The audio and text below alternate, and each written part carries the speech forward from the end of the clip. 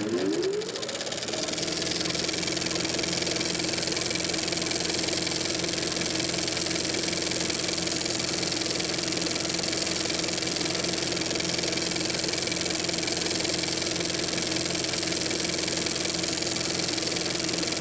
in my office. I get a call from Mike Stewart. Mike was the man who was running United Artists Records and Music Publishing for me. And he said, I got a call from London from Noel Rogers, who runs our publishing company in London, and there's this rock group called the Beatles, and they're interested in making some rock and roll movies. I said, what do they cost? He doesn't know exactly, maybe 60,000, 70,000 pounds. I said, do we get publishing? We can get some publishing. We get soundtrack albums? We can get soundtrack albums. I said, if we can get those rights, there's nothing to lose, because those rights will be worth something, even the movies aren't a hit. And you never know with these kind of things. So I approved a 3-picture deal with this group called the Beatles, that of course I'd never heard of. I remember Brian getting very excited about the fact that the Beatles had been offered a movie. And of course he'd done a deal with United Artists, not for 1, but for 3, as a kind of package deal. And like quite a few of Brian's things, it wasn't all that great a deal. In fact, I believe the movie was made for less money than the first album of the Beatles created. When the Beatles were first told by Brian Epstein, I can set up a movie for you, they didn't want to do it because they were looking at past track records of the movie business, and the whole standard of pop music on film was not good in the early 60s. They had no storylines at all. You would have a parade of guest artists coming on and performing, not even their hit singles, but you know, a fairly bad single written specially for the soundtrack of the movie. So the press weren't at all moved by the fact that there was going to be a film made. Britain was just over the moon at this fantastic phenomenon, the Beatles, and they were just as excited, not big-headedly, but look what's happened to us, 4 kids from Liverpool. And of course, they just exploded. The big challenge to me was suddenly this 3-picture deal we had with this group in Liverpool that I'd never heard of before turned out to be a group with what looked like was going to be a very, very successful act. And of course, there we were, already in business with them. And that's when the decision as to who was going to make the movie became essentially, I mean, was the heart of the matter. United Artists approached me and asked me if I'd make a film for them. And I thought they had a script or a book or something. And I said, what have you got? And they said, well, we want to make a movie with the Beatles. I said, sure, I'd be happy to. So they introduced me to Brian, and I guess he thought I was okay. And next thing I do, I had to meet the Beatles. Well, the first meeting I had with him, Brian Epstein was supposed to bring them to my office in London, and he showed up on time, but the Beatles, they didn't come. Brian came, and he apologized. He said, I'm afraid we'll have to do it some other time, but they're over at EMI Studios at Abbey Road in on a session that another group that Brian had managed, so I have to go over there to meet them. So I said, well, can I go with you? And he said, certainly. So we jumped in a taxi, and he said, well, let's stop by their apartment here in London first. And sure enough, they all came down looking for a taxi. So they jumped into our taxi, and you know, London taxis are only for 4, so there's 6 of us in there. And I thought I was in the middle of a Marx Brothers movie. Every time the taxi stopped, they'd grab all the newspapers that had Beatle headlines, which they did. And I asked the Beatles, when could we start filming? And John opened up his little diary, and he said, well, we're going to the Bahamas for a holiday. And then in February, he said, we're going to go to your country. We're going to go to New York and do something called the Ed Sullivan Show. And I said, well, that'll be fine. While you're in the Bahamas, write at least 6 new songs for our picture. And John said, well, what's the film about? And I said, I don't know. We haven't got a writer yet. And he said, well, what kind of songs do we write? And I said, Beatles songs. I don't know, 2 up-tempo, 2 ballads. I don't know, write 6 new Beatles songs. And John said, you have a director in mind? I said, yes, another American over here named Richard Lester. And he said, what has he done? And I said, well, he's done some very good television stuff with the Goons. Now, the Goons were an English comedy group that predated the Monty Python group. And Dick had directed their television, and I knew that the Beatles were Goon fans. So when I said Dick Lester, they said, well, get him. And that's how it all started. I knew Dick through his work with Spike Milligan and Peter Sellers and the Goons, which, of course, because I made all their records. And Dick Lester was an unconventional type of director. He'd grown up in the world of advertising films and shortcuts and all sorts of things. And that kind of led to A Hard Day's Night. So I was quite expecting an unusual kind of movie. And I was glad he was on board, because I certainly didn't want another summer holiday. I went to Dick and I said, okay, I want you to make the Beatles movie. And he was very intrigued. He says, what do you think it should be? I said, I don't care. It's your responsibility to decide what kind of movie it is, how to make the boys work. Tell me who you want to hire to write this script. Come back with it, and whatever you do, I'm sure we're going to want to go. So the entire creative input as to what this movie should be and how to maximize the talents of this extraordinary group of young men came from Dick Lester, Alan Owen, and Walter Shenson. I think the Beatles were more interested in not being like the other films than I was, because I don't think I had seen that many of them. I did know deep down inside me that I wanted it to be as natural an experience for them as possible. We were allowed to do it if it cost under £200,000. We were to shoot in March, and we had to be in the cinemas in the beginning of July. I met them in October, the Beatles, in October '63. I proposed a writer from Liverpool. They accepted me because I was a poor piano player, and therefore they at least felt that I would understand where an 8-bar phrase should be and how I could cut round it. They accepted Alan Owen as the writer because he seemed to be able to produce a sound that they could manage to do. And as they say pathetically, the rest is history. I saw an outline. I don't remember seeing a script. Can you imagine what a script of Hard Day's Night would have looked like? I mean, it would have been 14 pages long and a lot of stage directions. It didn't make any difference. I trusted Dick. He was finding his way. He was dealing with the boys. There was going to be an album. God be with you. Then Walter Shenson, Alan Owen, and I went to Paris to the Georges V, where they were doing one of their first concerts in Paris, and watched them in their hotel rooms, in their cars, backstage, doing interviews. And in essence, the film wrote itself. This is the first weekend I got to know them, and this was the first put down I got. It was wonderful, because I arrived at the hotel in Grafton Street, went upstairs, and I was parched. I really needed a beer very badly. So I said to Paul, Paul, is there any chance of a beer? And he said, oh, you want a beer, do you? Hey, Alan Owen wants a beer. And Ringo said, oh, does he want a beer? And George said, hey, well, you would, wouldn't he? And so and so. And then he picked up the phone and he said, excuse me, room service, could you send, what sort of a beer do you want, Alan? And I said, a Phoenix. All right. Could you send up a Phoenix beer, please?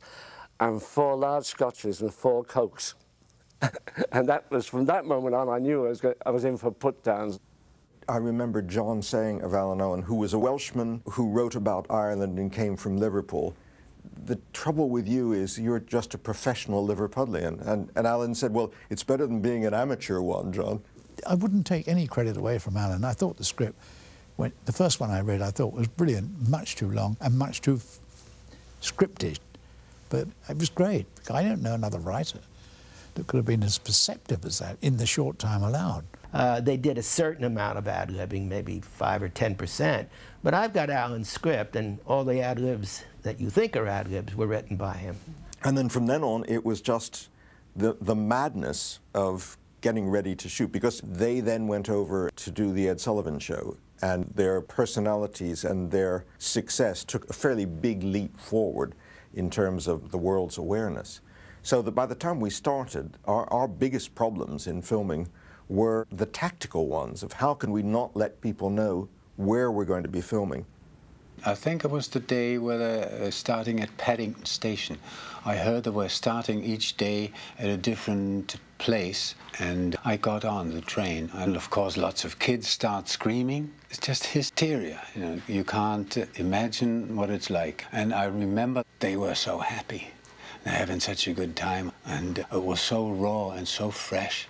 That's what I was missing with all these other things I've seen before, and it was great. It was fantastic. I've a good mind to thump you, Shake. Hey, if you're going to have a Barney, can I hold your coat? He started it. I did not, you did. On the first morning, we were sitting at tables in the restaurant car in the train, and I was sitting opposite George doing a crossword or something as usual, and the train stopped. And down below there was what had been the bed of a stream, but it had dried out. And both sides of it were thick bulrushes for about 20 feet. And some kids had obviously been running along, trampling them down. And George just said very quietly to nobody in particular, "Oh, look, there's Moses." And I started to laugh, and I thought, I think I'm going to gig out with these fellas because they all had great senses of humour. The old fella said that could he have these pictures, and Norm said no, and all I said was, well, why not be big about it? And? Your grandfather pointed out that Shake was always being taller than me just to spite me. I knew it, he started it. Hey, Paulie, would you ever sign one of them for us? Come, Ed, Shake. When we finished the first day's shooting on the train, they had been dropped off in a field outside of London. The train came back into the Marylebone station. And out of nowhere, again, children were starting to run towards the train. At that point, our clapper loader, who was about 24 years old with the same sort of hairdo, came smiling down, having finished the first day's work with all the negative, and the screaming started. And he panicked, and he thought, I've got to outrun them. And he started to run, and he was carrying 8 or 9 tins of film, and they caught up with him, and the film got dropped, and we lost half the first day's shooting negative. It was lying around under the tracks, and he ran for his life. Our philosophy was, we chose the filmmakers we wanted to be in business with. We approved the scripts, we approved the budgets. They had final cut as long as the film stayed within the budget and followed the script which we approved. We approved the cast, etc. I had no idea what was going on, other than the fact that Dick was making the film.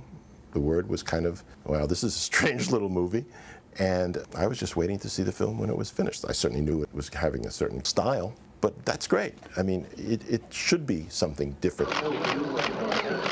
The sense that there was a slightly surreal element to the film was something that was very important to try to get in. And I wanted to prepare the audience for the fact that they would be playing cards, for example, in a part of the train, and then suddenly in the middle of it they would be playing instruments, and then they would be back playing cards, because that did seem to be something that nobody had been doing. So we used 2 or 3 little signposts, like the boys suddenly being outside the train, banging on the window trying to get in, just to say to the audience, things are not quite what they seem to be. We didn't concern ourselves with long shot, medium shot, close shot, over shoulder shot. Forget it. We just shot the picture the way we went. And whenever something came up, it was in the picture. When George knocked his amp over on one of the shows, in the picture. Well, that's what it was about. Yeah, there's one particular scene that stands out in my mind, which was again the genius of John Jimson, was the sequence on the train where John starts to play with the cards and he overlaps the sound before the actual singing starts. Aye, the Liverpool Shuffle. It was the first time that I'd ever seen that on film, of preempting the song. And this got you whacked right into the song, and suddenly you felt you were into something also very new again. That was one of the earliest things that John edited, and I was watching him on the movie Ola and seeing him stop and think, which he always did when he cut. He wouldn't do anything immediately like that, but when he did do it, that was it. And I think Pam may agree. I don't remember any alterations to that scene, or to many scenes, of the actual editing. The construction was John, and that was it. They may have taken out a scene, or shortened it by a certain amount. Well, I had lots of letters from girls all over the world, you know, asking for pieces of their hair, but of course I couldn't. I wished I'd had enough hair to send to them, really, but I couldn't because, you know, it wasn't enough to cut off every week. But they, lots of letters I had, yeah. They didn't like everybody to be seen with it back. They always wanted to, you know, when we washed it, they always wanted, like this, you know, put their hair down in front. They never wanted to see their hair back. Because Ringo has a grey streak. He always hated to have that showing, so he used to always bring it forward if anybody came in the room, you know, they'd quickly put their hair down. You know. Well, the funny thing was, we made up the routine there and then on the set. And then Dick would say, well, can you do that step, this shot, this angle, that angle? So there was no rehearsal. We did it on the set. And I have to say that I found that wonderful. It's much easier. You know what the set's like, you know if there's a step there or anything, and you can choreograph your routine around what you've got. There's so much hanging around while they're setting lights and everything. It was very easy to rehearse. And of course, it didn't give us a chance to forget the steps. We did it there and then. You see, I was never a theatre director.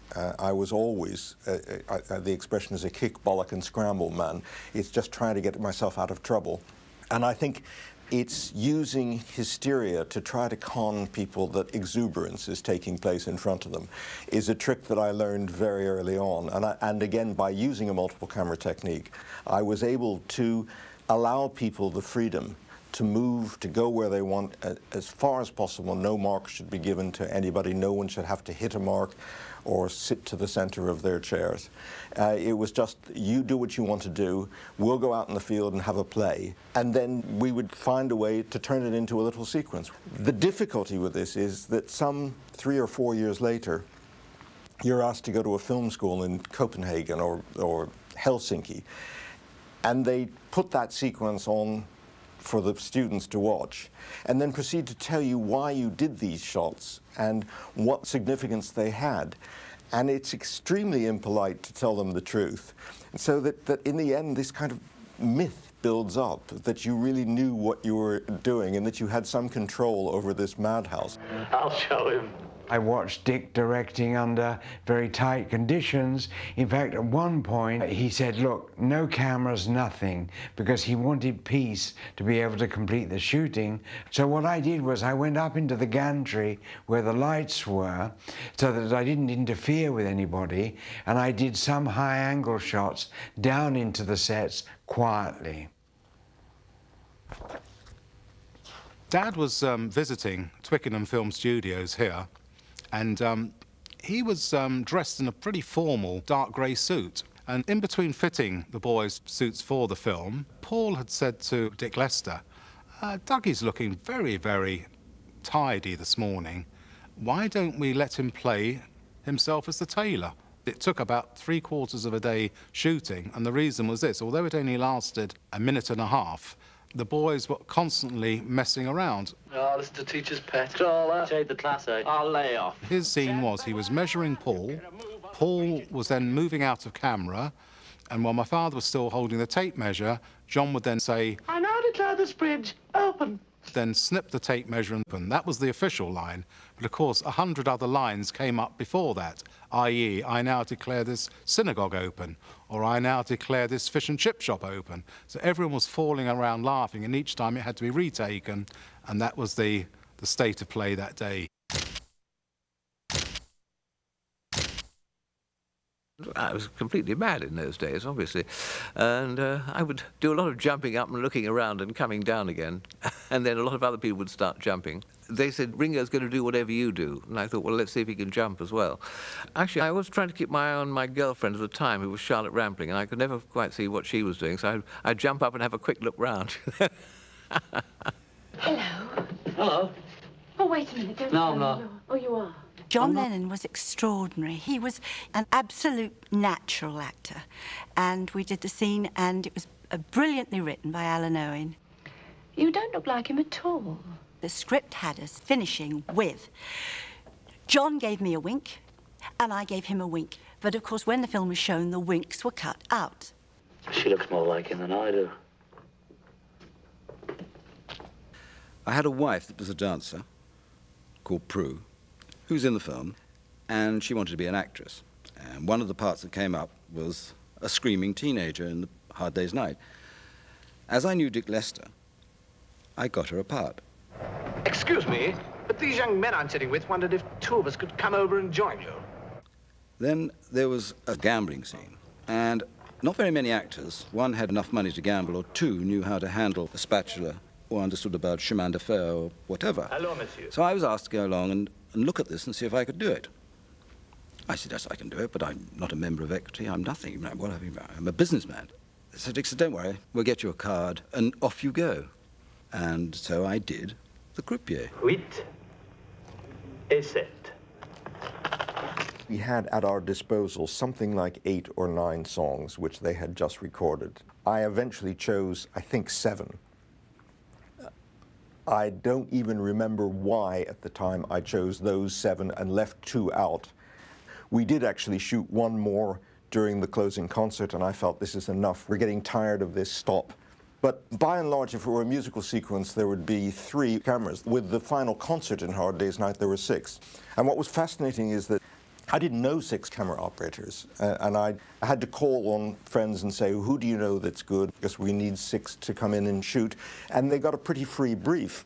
I can tell them the sort of things I'm looking for, but I can't run between 6 cameras.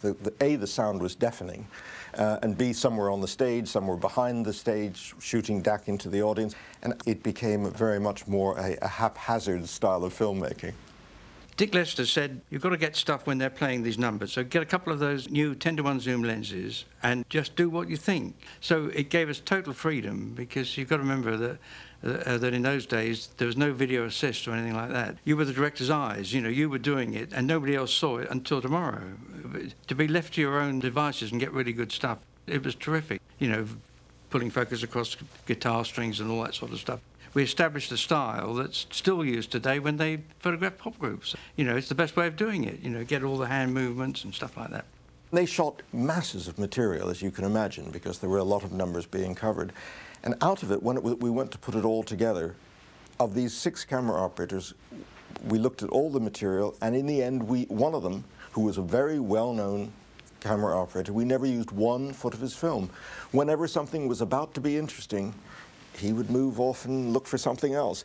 And it was very revealing and very disturbing. One of the other camera operators, it might be interesting to know, was in amongst the girls in the crowd, and at the end of 4 days shooting had to be taken in an emergency car to his dentist because all his back teeth had come loose from the intensity of the sound. It was driving me mad. I took a bottle of aspirin almost, because, you know, still got to carry on shooting. And I went to the dentist and he said, there's nothing wrong with the tooth. And I said, well, there is. I said, because it's aching. I said, take it out. He reckoned that it was to do with vibration and frequency, something to do with the amalgam vibrating inside your mouth. It was absolute agony. I mean, it really was. The sound was deafening, a high-pitched scream all day once they were let in.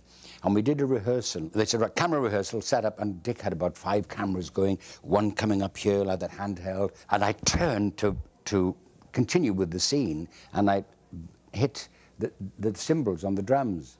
And Ringo said, hey, he's fingering me cymbals. And John immediately said, wonderful line, oh, then he must be a director, because they're famous cymbal fingerers. I suppose that we weren't a completely 100% organised film. It wasn't a detailed script that I was used to. It was a suggestion script, and Dick gave the impression that we've got to do something with it, but what, he wasn't always sure of. And one time, the boys went out to play, and they started running about on this square, and this helicopter landed, and Dick said, oh, let's try and get on the helicopter and go up and shoot this.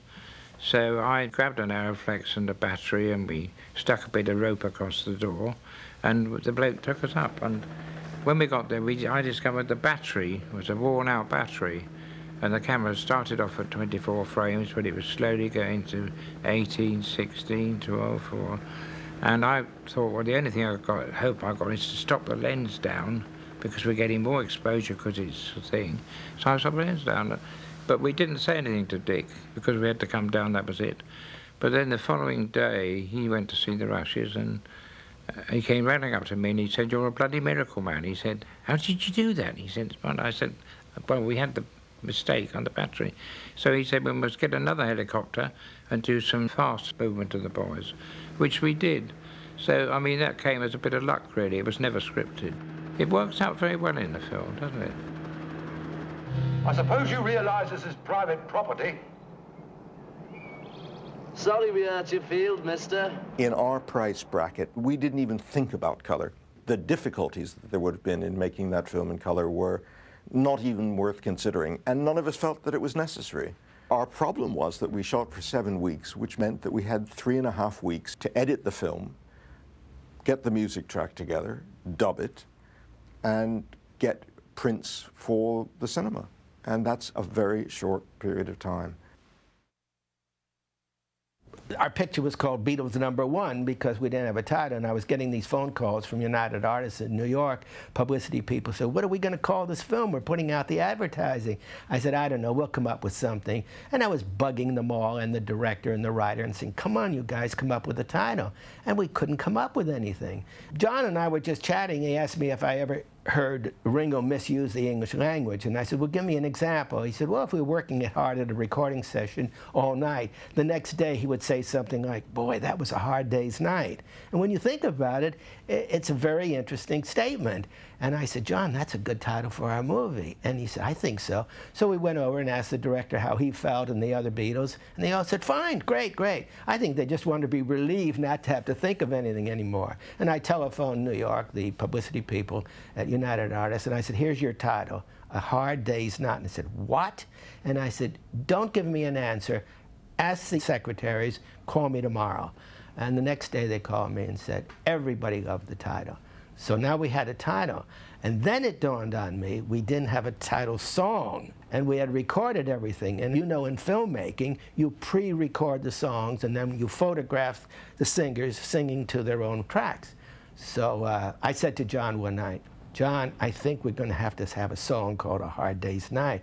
He said, what are you talking about? I said, what kind of a producer would I be to have a movie called A Hard Day's Night with the Beatles and not have a Beatles song called A Hard Day's Night? Please, you'll have to write a song. The next morning, he and Paul called me into their dressing room, we were still shooting, and played and sang to me the song A Hard Day's Night. Now, think about this. I got a hit song on demand. That's almost impossible. It was one of their biggest hits. When I was asked to do the poster for the film, they saw some material that the United Artists New York publicity office presented in London, and they didn't like it. Walter didn't like it, Dick didn't like it, Peter didn't like it, because it was sort of cartoons with wigs, and I didn't feel that reflected what the Beatles really were. So Walter said, well, look, can you come up with anything? So I said, what about doing a sequence of photographs of each individual so that there's a feeling of animation from each individual Beatle? And I was very happy with the result, both of the poster and of the end credits. So we used very simple techniques to get something that I think was graphically effective.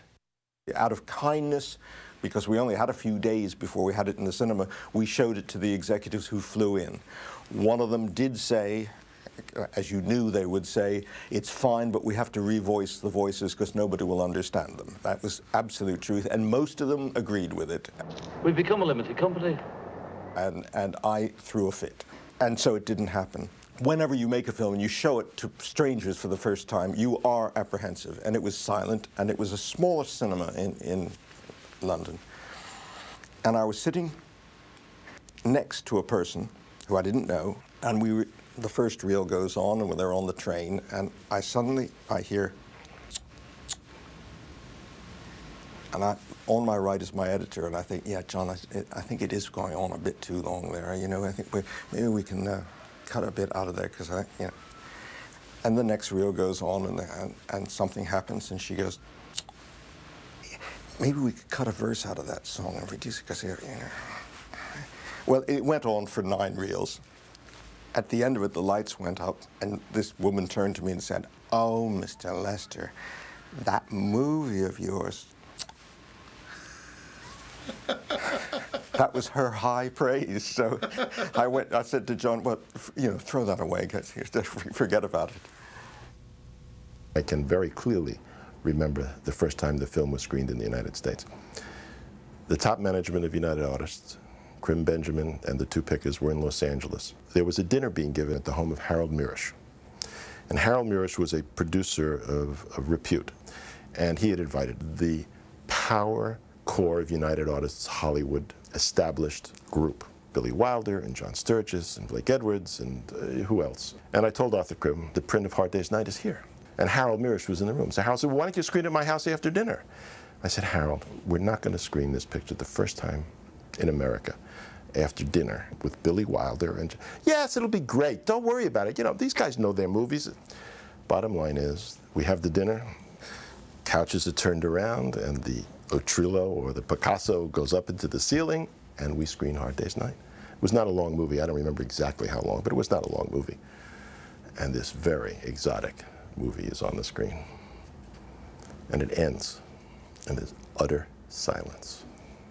Nobody knows what to say because they've never seen a movie like this.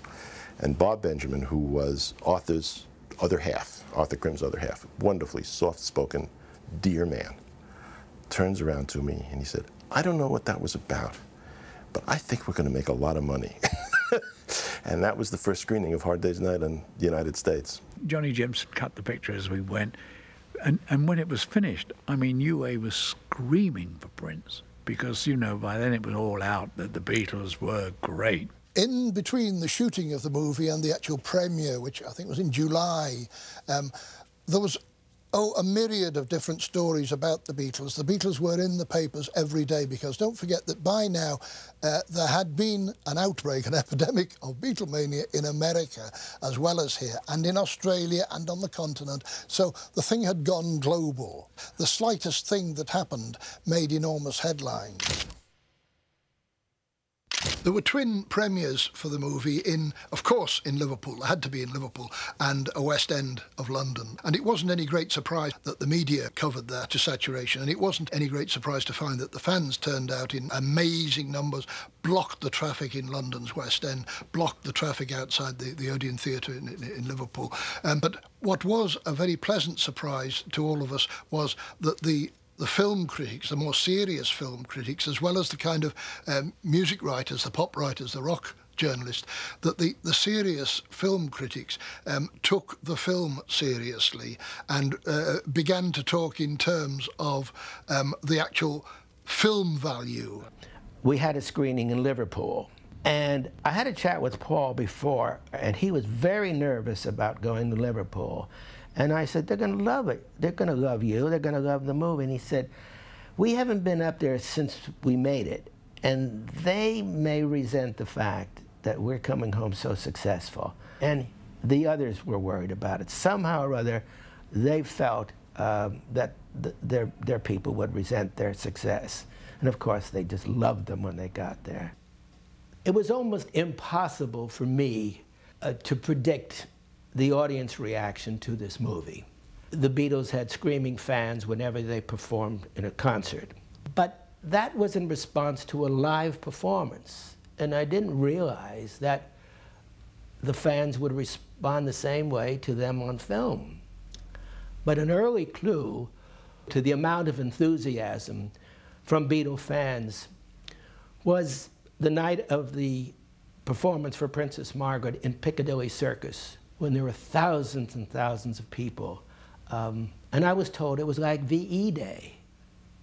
And obviously, when royalty attends a premiere of a film, there's a lot of protocol.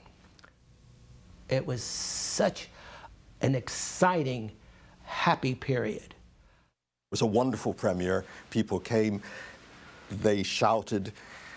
We had worked very carefully that it was very important that the opening of the film would be that one chord, and then out of the blackness came them running down the street.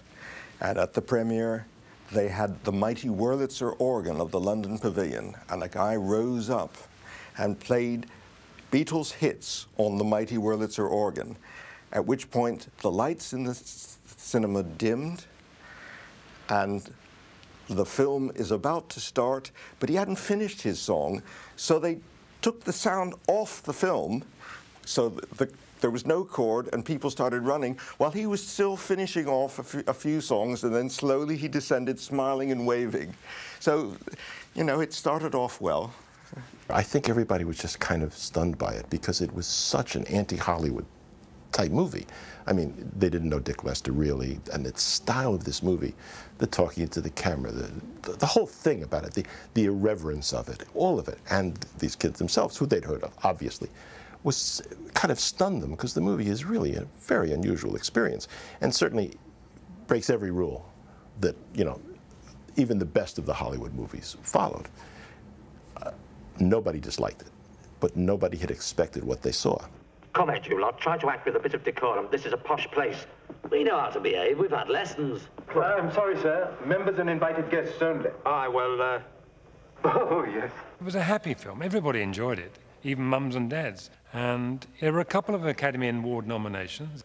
One was for Alan Owen, most deservedly, because he wrote the original script. The other was for me, rather undeservedly. But I was given an Academy Award nomination for my work in directing the music. There was such an aura about them, and they had such an impact on everyone's lives that I think the exuberance just carried us on.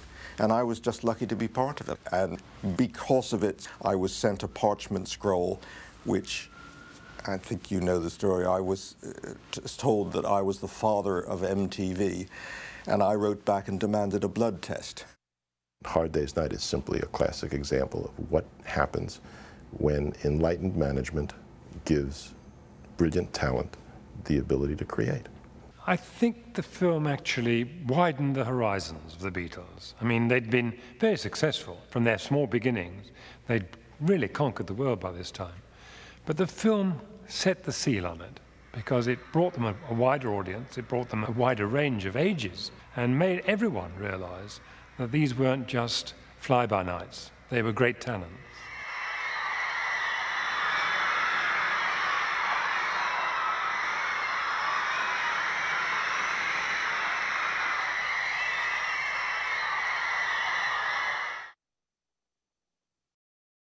I arrived in England after about a year at the time when commercial television was just beginning. And there was another country with filled with people who knew nothing about the business. And I had this enormous stretch of experience going back a year, 2 years. So I was hired, provided that I would teach other directors how to direct for television. And so I did, and one of the first people I met, because I'd done a program on the air which was so appalling that it made no sense whatsoever. And I had a phone call from a man who said, "You probably don't know me, but I saw your program last night. It was either the worst thing I have ever seen on British television, or you may be on to something." And I said, "Well, if there's a choice, I'll take the latter." And he said, "Would you like lunch?" And I said, "Fine." And it was Peter Sellers. And we ended up doing 3 series of TV goon shows. Nothing is left of them because the people who provided the money for the programs knew that it would cost £75 to record them with a tele-recording process. We then decided what we could do. Peter was a great enthusiast for all toys. He used to have a different car every week, and he would buy the latest cameras. So he bought a new powered Bolex 16mm camera, and we went out into a field with our friends, and in a day and a half shot a short film. And I won't go into it, but through a series of accidents, this film, which cost £70 to make, was nominated for an Academy Award. So I suddenly thought, well, I'm now a film director. And nobody called for 2 or 3 years, and then I was able to do a pop musical, and the Beatles happened to have seen a running, jumping, and standing still film, which was the short film, and the pop musical. And so when we were introduced to each other, they felt they could trust me to produce that same sort of useless amateurism that they'd noticed before. So out of that, we then started to work. I don't think it ever occurred to us to ask the Beatles to play the Musketeers, to be anything but themselves.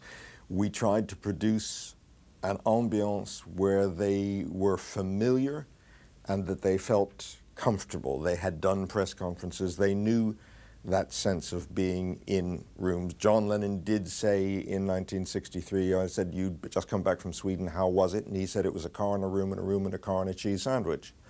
That very much was what the whole first half of Hard Day's Night was set out to do. It was deliberately shot in real places with genuinely low ceilings, and people were always at them and nagging them. And for the whole first third, maybe more of the film, it was important that they were being hounded and told what to do and where to go, so that there's a certain moment when they break out and refuse and run down the fire escapes and go into a field and just be idiots. That sense of relief was what we were trying to do, and that was cut with the music of Can't Buy Me Love, and it's when the film begins to take off. I wanted it to be as natural an experience for them as possible. And the one thing that we always felt that was important was that we tried to delineate their personalities artificially, because there was always that sense, especially in being with them, that they were four parts of a marriage, that they were very protective and very close and very like each other. And that to help out,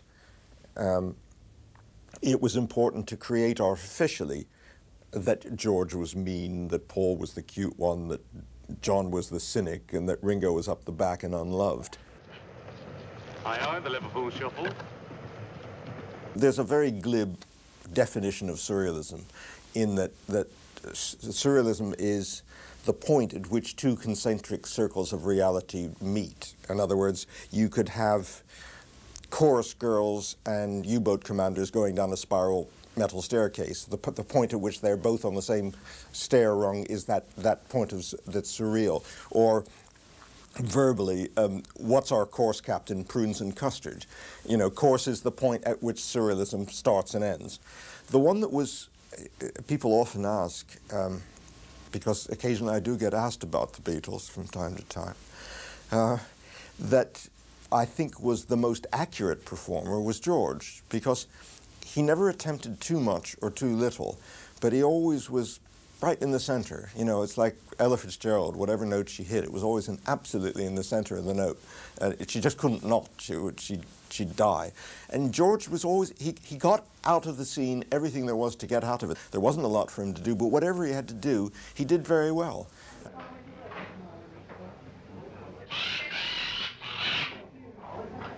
Right, on your way. You are? You heard, on your way, troublemaker. I think there was always the sense, and it was so easy to portray physically, that Ringo was the one up the back that nobody looks at, and he's just holding the band together.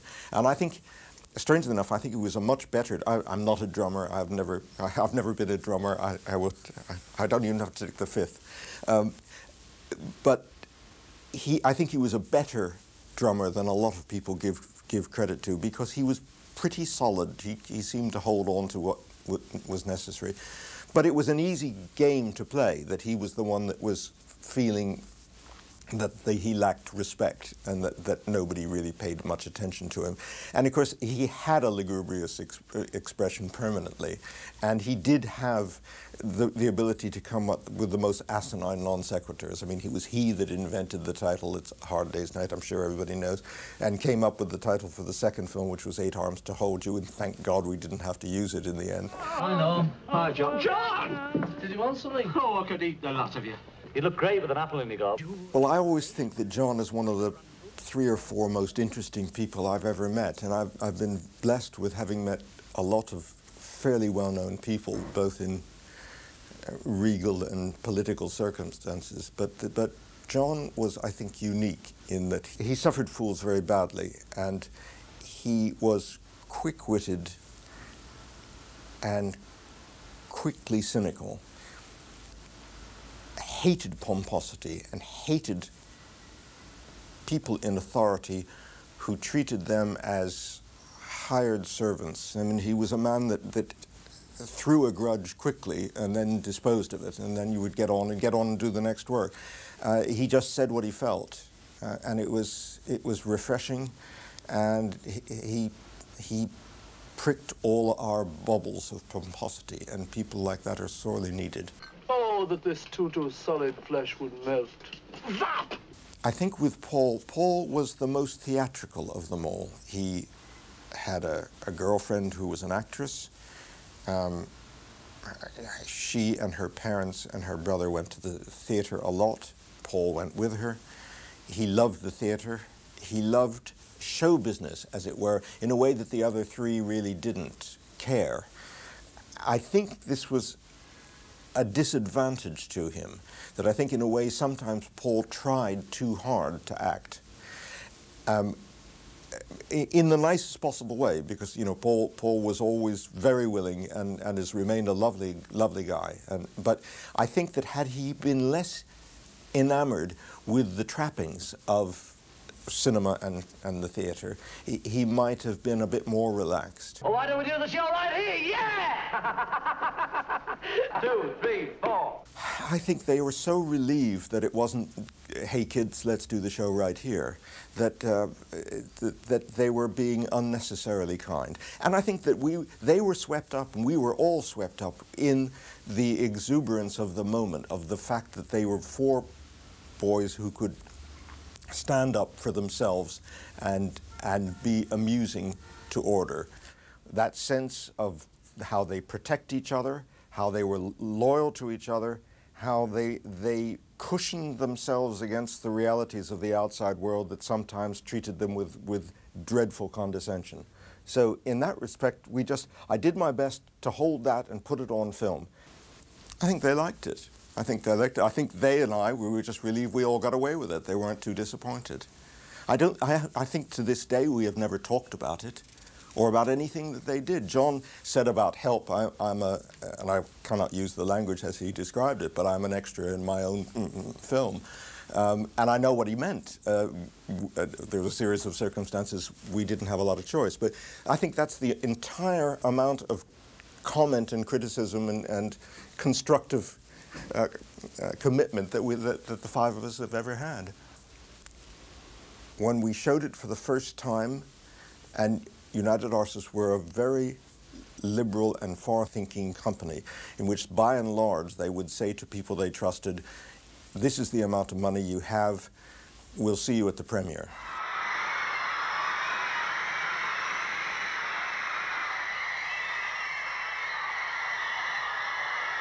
There was such an aura about them, and they had such an impact on everyone's lives that I think the exuberance just carried us on. And I was just lucky to be part of it. When asked 10, 20 years later, what were the 60s like? It said, don't ask me, I was at the center of the universe. It was just so wonderful that, you really didn't know. There was no way to be objective about what was going on.